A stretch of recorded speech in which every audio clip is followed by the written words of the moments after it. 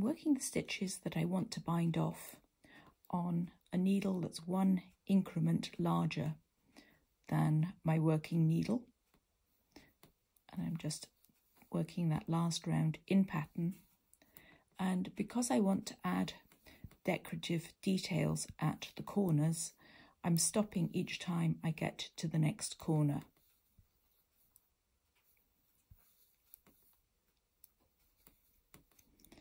And it just happens that my previous round was an increase round, so I'll have to rearrange that as I get there. So I can work my first stitch, sneak around the back, take the first one of the increase, oops, there we go, and I can work him. And in order to get the little feature that I'm putting on the corner centered as neatly as possible on the increase line, I'm going to work the first stitch of the next pair, but only the first stitch. Whilst I'm here, I'm going to rearrange this decrease so it's in sequence now for when I'm ready to resume. If you're not bothering with the little corner details, you can carry on until your needle is full. I'm now going to slip to the opposite end of this needle, take my crochet hook and resume binding off.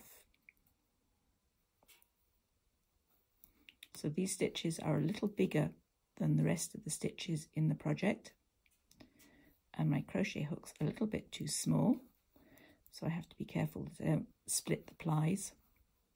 And I'm going to bind off up to the corner.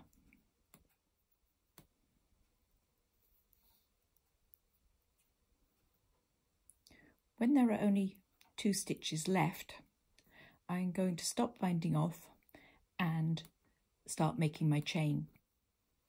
So I've got 2 stitches left and I'm finishing with the front corner stitch. So that one is a front stitch and it's right at the point of the increase line. Now I'm just going to make my chain using both yarns together, and I'm going to do 6 chain stitches. There is my 6 loop chain, and now I'm just going to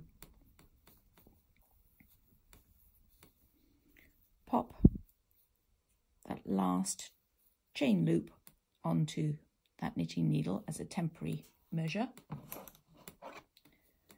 Then I'll take my larger size needle that I'm working all the stitches before binding off,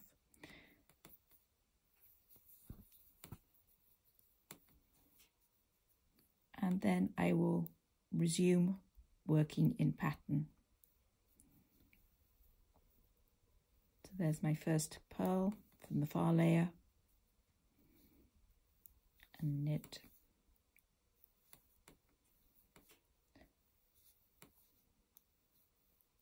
and I will carry on like this until I get to the next corner position and ready for the next little widget on the corner. Once you reach your next position for the corner, then you can slip back to the beginning of the needle again, treat those 2 stitches left over from the chain as if they were one, and resume your binding off. So the first stitch you'll bind off is that one from the far layer of the fabric, and bring it through both the stitches of the chain.